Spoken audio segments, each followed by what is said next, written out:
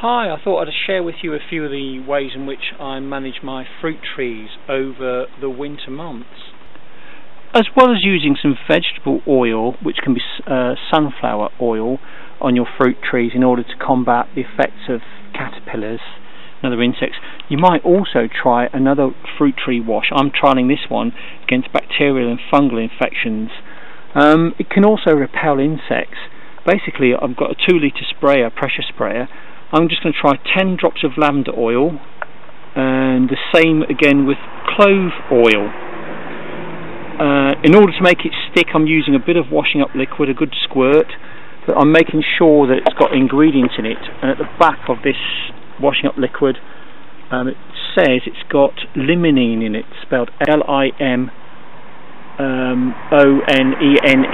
That is a compound which will help to repel insects. So basically, I'll pour it into my 2-litre sprayer, fill it up, I'll let the foam settle, mix it up a bit, pump it up and spray it, and particularly on plum trees which have got a lot of sap, which can signify a place where infection can enter, that's fungal or bacterial. If you keep spraying, I spray every couple of weeks in winter, that's December, January and February.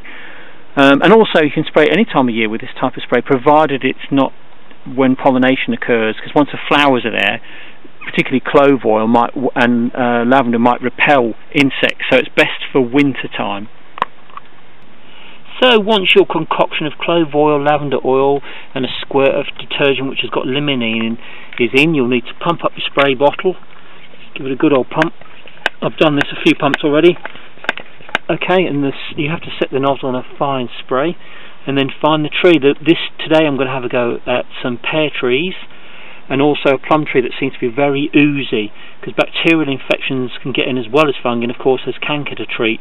This can spray very high up a tree, and as I say, I'm looking at this fortnightly over winter, because fruit trees can get very oozy, infected easily, and canker. Of course, you can treat canker more thoroughly if you watch Cumbrian Homestead's channel. He'll show you basically the art of pruning it out, and that's good. Here we have a typical grafted tree. It's a pear tree, and you can see how the bark is split as I go up the tree. This stuff suffered from pear rust. Pear rust comes because it needs a host, and it's got two. And one's a juniper tree, and then it comes to live on the leaves of your pear tree. It's hit the UK in the last 10 years, and it does reduce crop. And you can see here, you've got this canker here. Now some of these branches, that's an internal branch, need to be pruned out. And other ones, obviously I'm going to try the spray and see how it works. But basically, you can see with fruit trees, where the bark is split, this is where you really need to be going in with the spray. And here where you get lichen and moss, and any fungus can get into it, and the bark splits easily. Although it looks very damaged, I did get a little crop of pears off this, but obviously I'm looking at ways of treating the trees so that the pear rust will have less effect. Some people say not to pick the leaves off, because obviously you need the leaves to make the sugars that go into the fruit to get transferred across the plant through the xylem and the phloem. Translocation, I believe they call it. So you need leaves. So some people say not to pick off the infected leaves. So we'll have to see how people are going to cope with this disease, because it seems to hit the UK very badly, pear rust. But anyway, the canker in this infection being treated today. So here we go, spraying away. If your spray nozzle gets blocked on your pressure sprayer, I recommend just using something like a safety pin or an ordinary little needle. And you can see from the nozzle here, I mean, if you're using oily sprays or anything that's got powder in and needs to dissolve, you can just put that in there and try and unblock it, because the spray pattern needs to be even. So basically I just take the nozzle off, and as you can see there's a little hole at the front, and make sure that you scrape away any sort of anything that's blocking the little hole there, and have a look along here where the spray comes out, the small part of here, and also clean inside there, and that should do the trick, using, as I say, a needle or safety pin. Okay, so after I've unblocked it, put the nozzle back on, you can see now it's a much better, look at that, much better, nice clear spray. And the idea is to get amongst the canker areas here and where the bark's split, and the whole tree needs spraying, right, the whole tree if you can, or if you can't reach all of the tree, certainly areas are split, and you can always use ladders, but be very careful if you do on fruit trees. But I find this is a very good wash. Of course you can complement it with your oil, which you can use, which is vegetable oil, winter oil wash as well. But I just think this might help also with canker, fungus, and possibly even with pear rust. But be very careful about using anything strongly scented around pollination time, because you put off the insects from pollinating your trees. So be careful about spraying around when you've got flowers and the bees are around. Of course, this spray concoction, which I've invented to be used, can also be used on your soft fruits, your black currants and your white currants and your red currants. And once you've pruned them, of course, in the sort of crown of them where it's very woody, you might want to actually give it a good old spray around. You might even see that there's some fungus there growing, and I think this would be effective, and it certainly can be used throughout the winter, again as I say before, the pollinators are out, just as a means of getting rid of fungus, bacterial infections and repelling insects.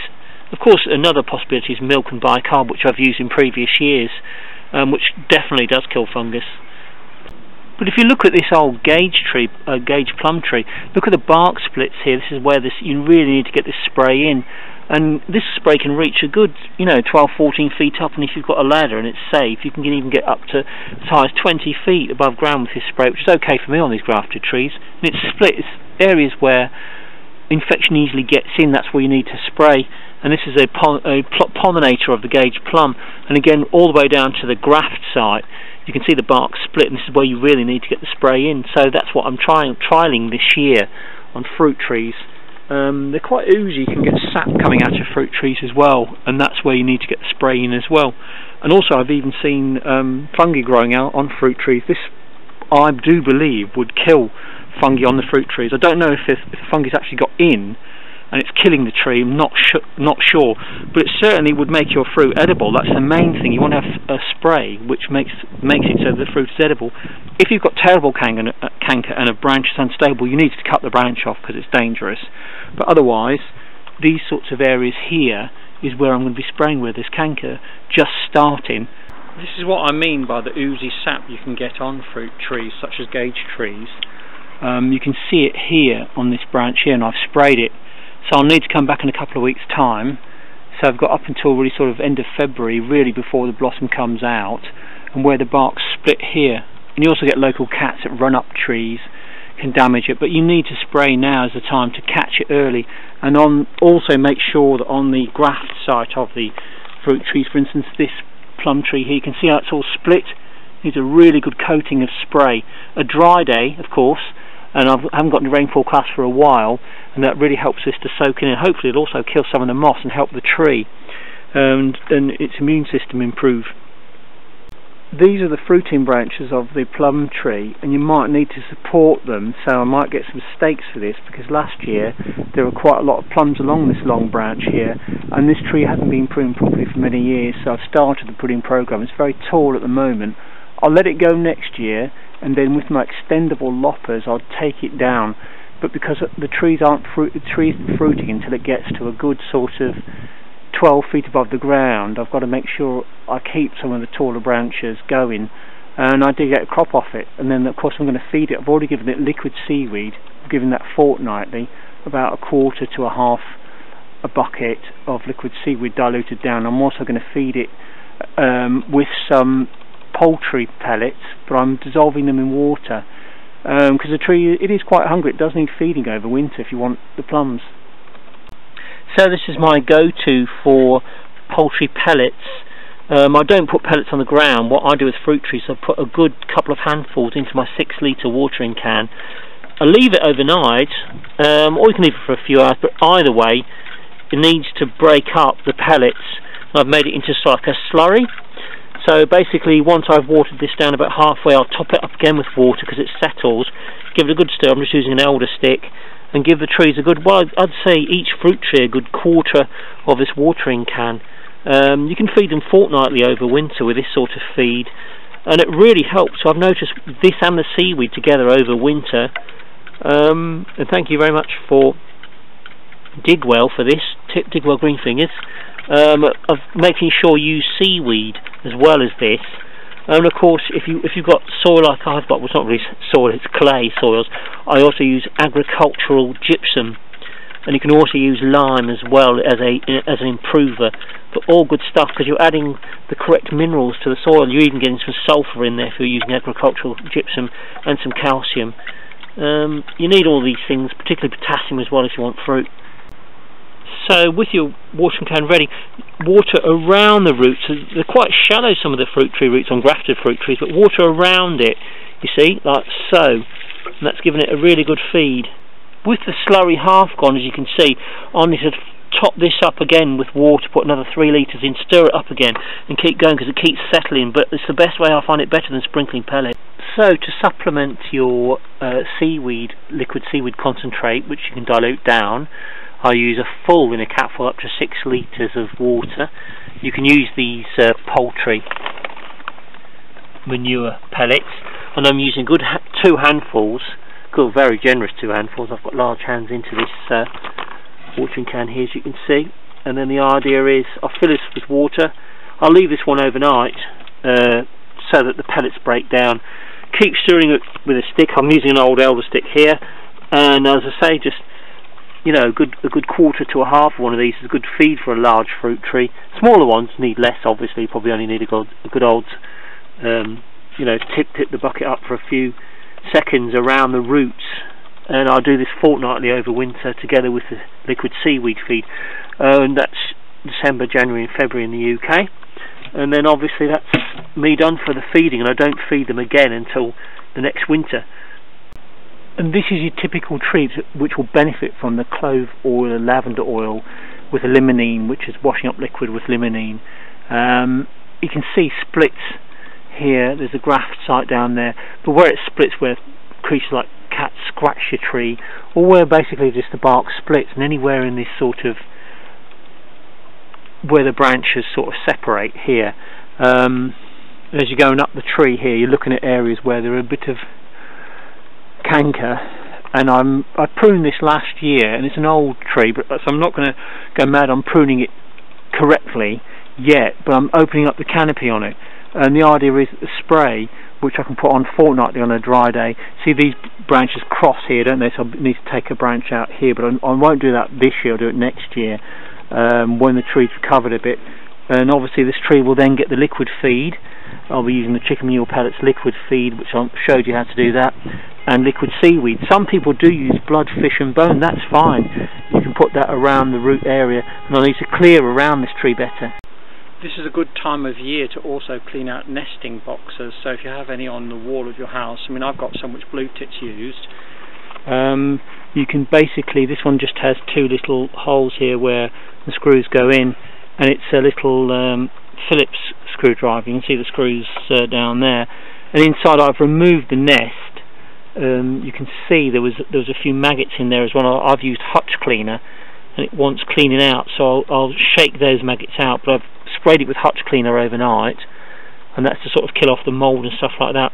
And then the blue tits hopefully come back. And the idea behind this one is that the hole in the nesting box are too small for sparrows to get in, because they will kill blue tits young. But basically, good time of year for doing that, as well as your gardening. And there on the ground there, you can see the old nest that they've made, and it seems to have a lot of sort of moss in it that they've collected. Seems to be their favourite thing then, and obviously the moss came to life again when they left the nest, but I've put that back in the garden. My nesting box is secured by putting these galvanised roof nails. There's one underneath there to rest under that, and one on the other side of there, and inside there's a hole, and basically I just put a galvanised roof nail into my bricks through a mortar place, and it's secured there, nice and safe for the blue tits to get into. So you probably need more than one. The one hole in it isn't enough to make it stop it from swinging around. You probably have to put a couple of nails either side. These galvanised ones, which have got a coating of zinc on a sacrificial metal, basically. And you can even put little, I'll put a couple of little nails underneath there, which you can bend up just to secure it.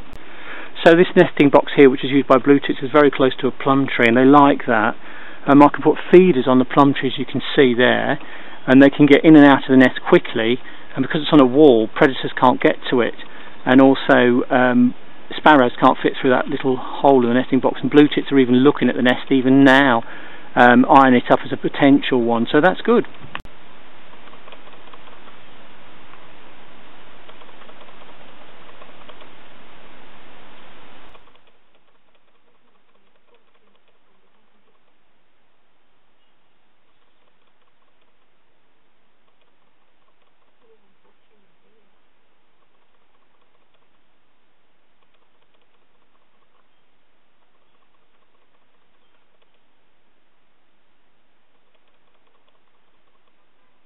Well, that's it for now. I hope that you enjoyed watching that. Please like, comment and subscribe. Until next time, bye for now from Mike.